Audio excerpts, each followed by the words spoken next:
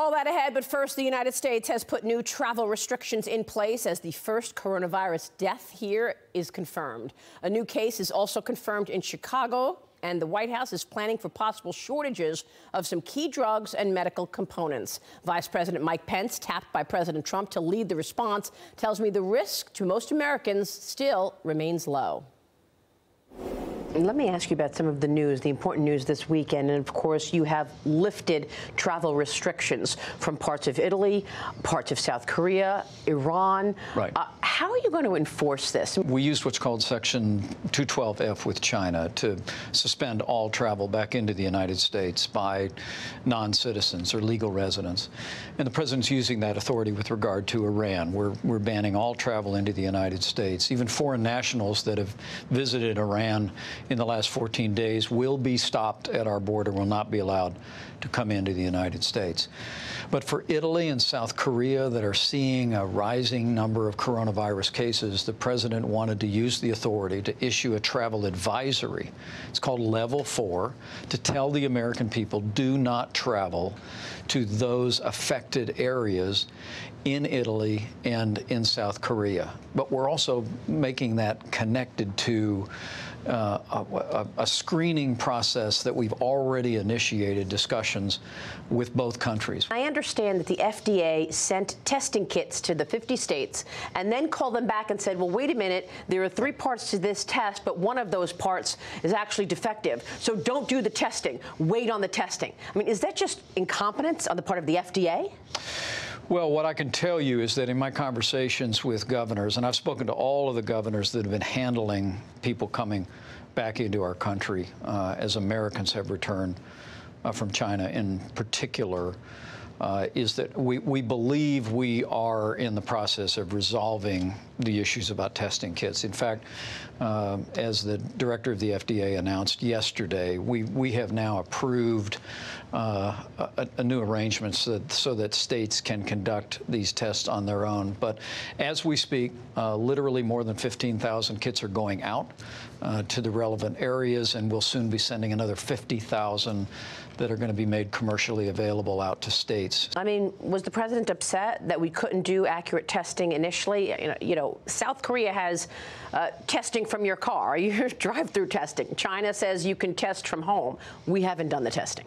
Well, we've done a fair amount of testing. 500 tests? But look, we've actually screened 47,000 people coming through designated airports in the country and done testing at airports. But the new challenges that we have is we want to make testing kits available to local healthcare providers so that if someone presents with a respiratory illness, that they'll not only be tested for the flu, but they'll also be tested for the coronavirus. Okay, so now that we are beginning this real ramp up of the testing, is it fair to say that we will likely hear of thousands of new cases in the United States? I don't want to put numbers on it, but there'll be more cases.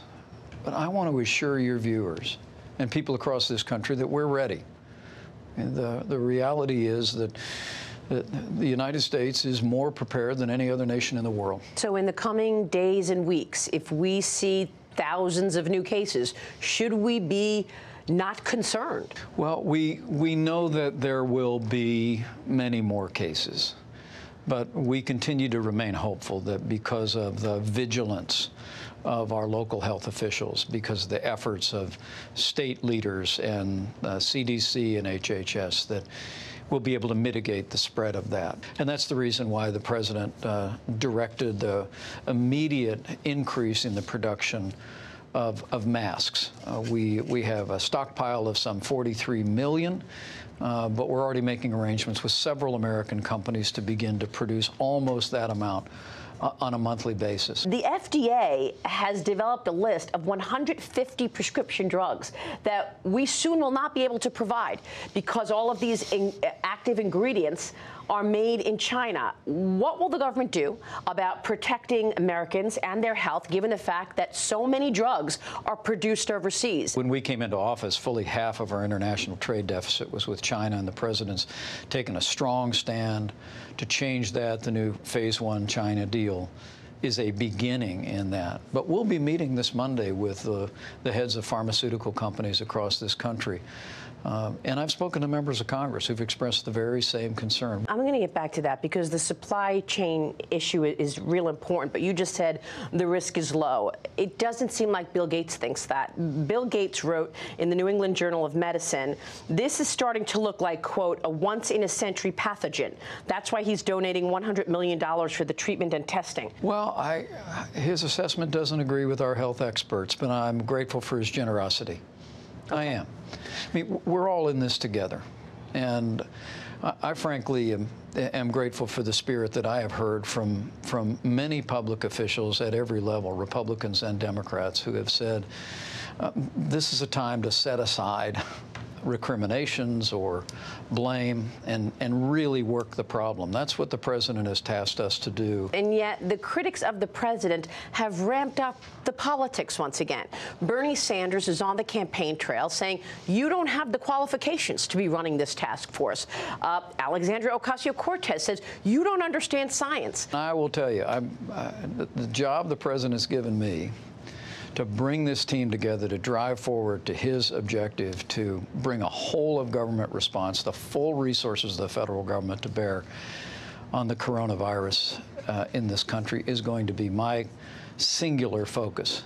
Mr. Vice President, let me ask you about the president's conversations with Xi Jinping, because the president has said that he has spoken with him a couple of times. Has the president asked him why they're giving us such disinformation, why they have played this down from the get-go and perhaps made this worse? Let me say the president has a very strong relationship with President Xi.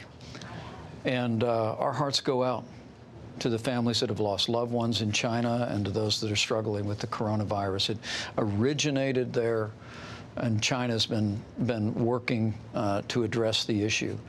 There was some encouraging news that there were actually fewer new cases in China than in the balance of the rest of the world. And we believe them? Well, we had CDC officials that were just in China a few short weeks ago, and they informed me that they were able to look at the raw data. And from their initial look, it did line up with much of the data that we were receiving. So we'll continue to ask the hard questions. We'll continue to call on China to even be more transparent than they've been.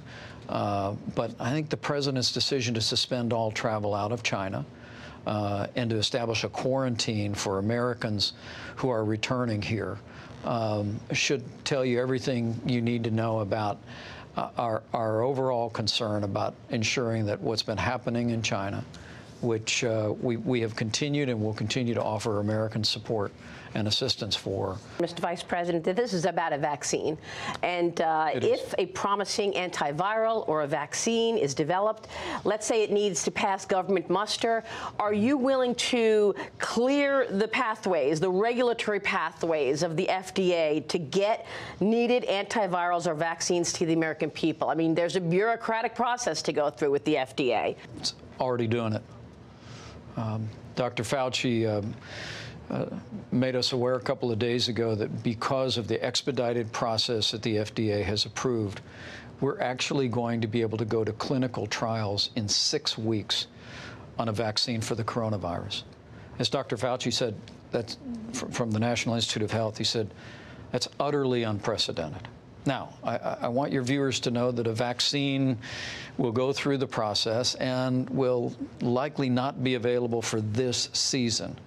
But we're working very earnestly with multiple providers and multiple researchers to develop a vaccine for if the coronavirus, we will deal with it in this season, from prevention, from mitigation, from treatment.